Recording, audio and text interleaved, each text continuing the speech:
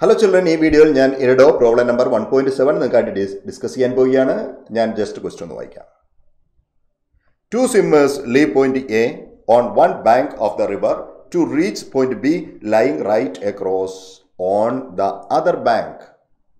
One of them crosses the river along the straight line AB while the other swims at right angle to the stream and then walks the distance that he has been carried away by the stream to get to point B. What was the velocity U of his walking if both swimmers reach the destination simultaneously? The stream velocity V0 is equal to 2 km per hour and velocity V dash of each swimmer with respect to water equals 2.5 km per hour. Okay? Here we basically data question explain two swimmers A എന്ന് പറയുന്ന പോയിന്റിൽ start ചെയ്യുന്നു. രണ്ടുപേരും ബിയിൽ ഒരേ സമയത്ത് എത്തുന്നു. പക്ഷേ രണ്ടുപേരും ഒരേ പാത്തിലല്ല മൂവ് ചെയ്യുന്നത്. എ മൂവ് ചെയ്യുന്ന പാത്ത് എങ്ങനെയാണ്? ദേ ഇങ്ങനെ. എന്ന് പറഞ്ഞാൽ വിത്ത് റെസ്പെക്ട് ടു ഗ്രൗണ്ട് എയുടെ വെലോസിറ്റി എന്ന് പറഞ്ഞാൽ എയുടെ വെലോസിറ്റി എന്ന് പറഞ്ഞാൽ ഫസ്റ്റ് സ്വിമ്മറിന്റെ വെലോസിറ്റി ഇങ്ങനെയാണ്. He is going straight to the point B. രണ്ടാമത്തെ സ്വിമ്മർ സ്വിമ്മ് ചെയ്യുന്നത് ഇങ്ങനെയാണെങ്കിലും കണ്ടോ, he is carried by water ഇല്ലേ, ഇങ്ങനെ വാട്ടർ രണ്ടാമത്തെ സ്വിമ്മറിനെ ക്യാരി ചെയ്ത് വേറൊരു പോയിന്റ് സി എന്ന പോയിന്റിൽ എത്തിച്ചു എന്ന് വിചാരിക്കുക. സിയിൽ നിന്ന് ബി വരെ അദ്ദേഹം യു വെലോസിറ്റിയിൽ വാക്ക് ചെയ്ത് ബിയിലെത്തി. രണ്ടുപേരും ഒന്നിച്ച് ബിയിലെത്തി എന്നാണ് പറയുന്നത്.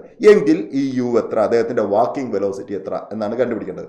ഞാൻ നീറ്റായിട്ടൊരു ഡയഗ്രാം വരയ്ക്കാം.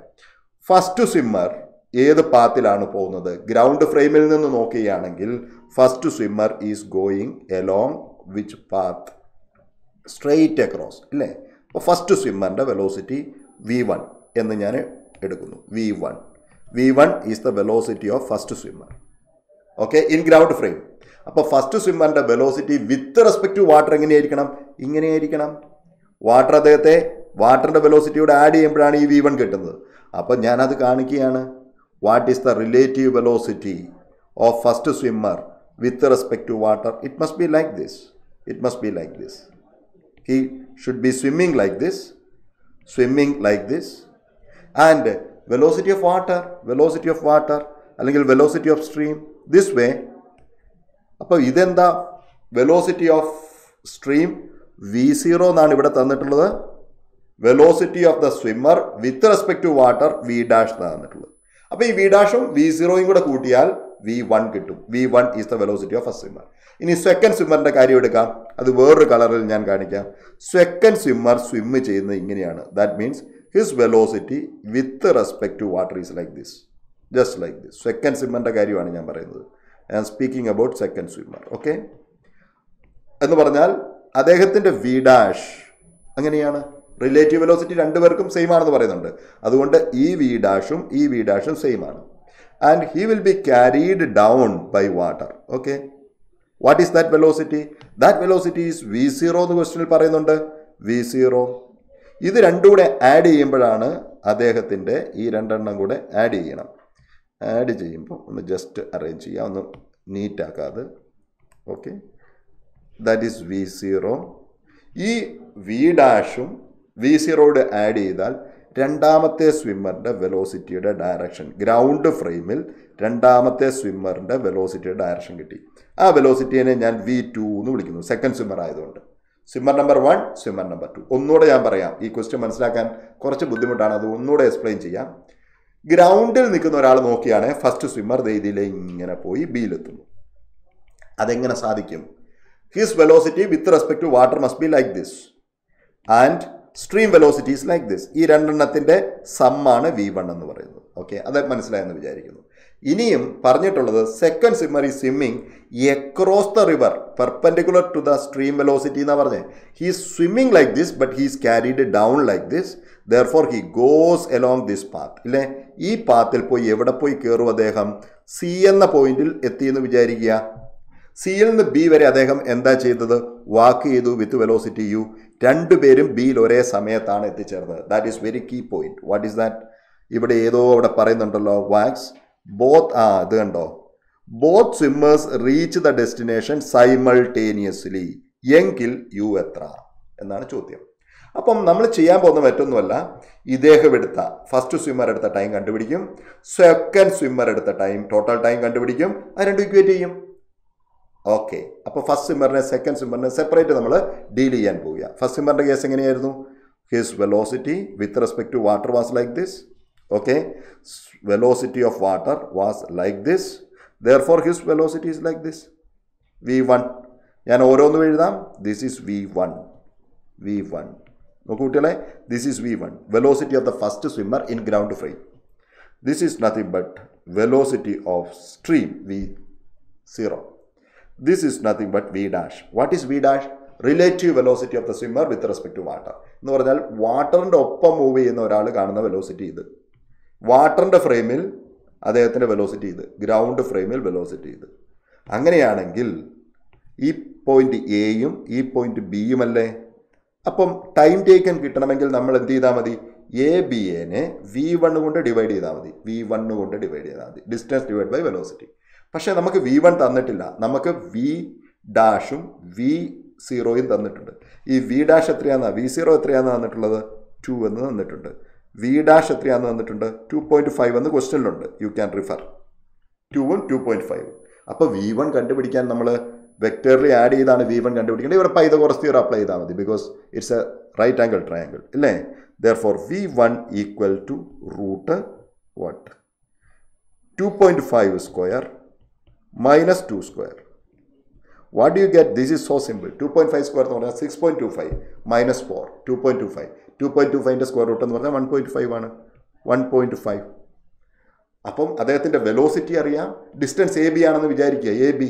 അപ്പം അദ്ദേഹം എടുത്ത ടൈം എത്രയാണ്? What's a time taken by the first swimmer? That is A B divide by v1, A B divide by v1, A B divided by v1 എത്രയാണ്? 1.5. That is A time taken by the first swimmer. ഇനി second സ്വിമ്മറിൻ്റെ കേസിലേക്ക് പോവാം. Second സ്വിമ്മറിൻ്റെ case പറയുകയാണെങ്കിൽ, look here all of U. Second സ്വിമ്മറിൻ്റെ case പറയുകയാണെങ്കിൽ, he is swimming across the river. He is swimming across the river. That means his velocity with respect to river is like this. But you know, he would be carried down by water. എന്ന് പറഞ്ഞാൽ this is the velocity with respect to river v dash. This is the velocity v0, stream velocity. ഈ രണ്ട് വെലോസിറ്റിയുടെ some ചെയ്യുകയാണെങ്കിൽ you will get his velocity in ground frame. This is the velocity of second swimmer in ground frame. Therefore, in ground frame, he will reach this point C. And he has to walk up to B, starting from A. അപ്പോൾ path of second swimmer ഏതാണെന്ന് മനസ്സിലായോ? ഇതിലേ പോയി സിയിലെത്തും, സിയിൽ നിന്ന് ബിയിലെത്തും. This is the path of second swimmer. First swimmer path straight to the point B. അപ്പോൾ നമ്മൾ ഇതിൻ്റെ ടൈം കണ്ടുപിടിക്കാൻ വേണ്ടി സിയിലെത്താൻ എടുക്കുന്ന ടൈം കണ്ടുപിടിക്കണം. സിയിലെത്താൻ എടുക്കുന്ന ടൈം, ഓക്കെ, പ്ലസ് സിയിൽ നിന്ന് ബിയിലെത്താൻ എടുക്കുന്ന ടൈം. അപ്പോൾ എങ്ങനെയാണ് കണ്ടുപിടിക്കുക? Time taken by the second swimmer, look here, time taken by the second swimmer is equal to, സിയിലെത്തി എന്ന് പറഞ്ഞാൽ നിങ്ങൾ ആക്ച്വലി ചെയ്യേണ്ടത് എ സി എനെ v2 കൊണ്ട് ഡിവൈഡ് ചെയ്യണം.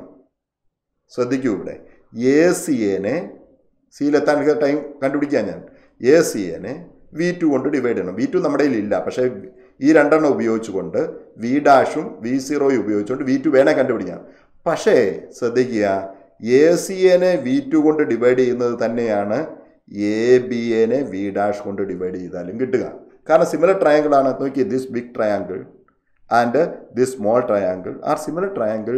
ദെയർഫോർ എ സി എനെ v2 കൊണ്ട് ഡിവൈഡ് ചെയ്യുന്നത് അതേ സാധനമല്ലേ എ ബി എനെ v ഡാഷ് കൊണ്ട് ഡിവൈഡ് ചെയ്യുന്നത്. ദെയർഫോർ സിയിലെത്താൻ എടുക്കുന്ന ടൈം എന്ന് പറഞ്ഞാൽ A B divided by v dash plus, പിന്നെ ഒരു പ്ലസ്, പിന്നെ ഏതാ സിയിൽ നിന്ന് ബിയിലെത്താൻ എടുക്കുന്ന ടൈം, അതെന്താ സി ബി സി അല്ലെങ്കിൽ സി ബി, ബി സി എന്ന് എഴുതാം, ബി സി ഡിവൈഡഡ് ബൈ അദ്ദേഹത്തിൻ്റെ വെലോസിറ്റി യു ആണെന്ന് ക്വസ്റ്റ്യനിൽ പറയുന്നുണ്ട്. He is walking with velocity U. ഇവിടെ പ്രശ്നം എന്നാന്ന് ചോദിച്ചാൽ, ഈ ബി സി എനെ എ ബിയുടെ ടൈമിൽ എഴുതുകയാണെങ്കിൽ നമുക്ക് കമ്പാരിസണിൽ എല്ലാ എ ബിയും വെട്ടിക്കളയാം. അപ്പം ബി സി എനെ എ ബിയുടെ ടൈമിൽ എഴുതാൻ പറ്റുമോ എന്ന് നോക്കിയേ. B C by A B എന്താണ് കുട്ടികളെ? B C by A B. Think, B C by A B എന്ന് പറയുന്നത് B C by A B എന്ന് പറയുന്നത് V0 look BC by AB is equal to V0 by V dash ആണ്. V0 നമ്മുടെ കയ്യിലുണ്ട്. How much is V0? V dash ഉണ്ട് V0 ഉണ്ട്. V dash 2.5 ആണ്. V0 എന്ന് പറഞ്ഞാൽ എത്രയാ? 2 ആണ്. അപ്പോൾ BC is equal to what you will get? You will get 2.5 2 divided by 2.5. 2 divided by 2.5 എന്ന് പറയുന്നതും 8 divided by 10 എന്ന് പറയുന്നത് ഒരേ സാധനമാണ്. 4 കൊണ്ട് മൾട്ടിപ്ലൈ ചെയ്യാം മുകളിലും താഴെ. അങ്ങനെ BC turns out to be what? 0.8 AB എന്ന് കിട്ടി. AB BCനെ ABയുടെ ടൈമിലേക്ക് ഞാൻ മാറ്റി. അങ്ങനെയെങ്കിൽ look T2 is equal to AB by V dash. What is V dash? That is 2.5 plus BCക്ക് പകരം 0.8 AB BCക്ക് പകരം divided by U. ഇനി ക്വസ്റ്റ്യൻ പറയുന്നുണ്ട് ഏത് രണ്ട് സ്വിമ്മേഴ്സും ഒരേ സമയത്താണ് ബിയിലെത്തിയത് എന്ന് പറഞ്ഞാൽ T1 ഉം T2 സെയിം ആണെന്ന് പറയുന്നുണ്ട്. Let us equate that. Okay, let us equate that. Since it is given T1 is equal to T2, what can you do? T1 ഉം T2 നിങ്ങൾക്ക് ഇക്വേറ്റ് ചെയ്യാം. T1 ഉം T2 ഇക്വേറ്റ് ചെയ്യുമ്പോൾ AB വെട്ടി കളഞ്ഞൂടെ? ബാക്കിയുള്ള എഴുതിയാൽ പോരെ. That is 1.1 by 1.5 is equal to 1 by 2.5 plus 0.8 divided by U. അപ്പോൾ ഈ ഇക്വേഷനിൽ U മാത്രമേ അൺനോൺ ഉള്ളൂ. അപ്പോൾ U കണ്ടുപിടിക്കാൻ ആരെക്കൊണ്ട് വേണമെങ്കിലും പറ്റുമല്ലോ. വളരെ സിമ്പിൾ ആയിട്ടുള്ള കാര്യമാണ്.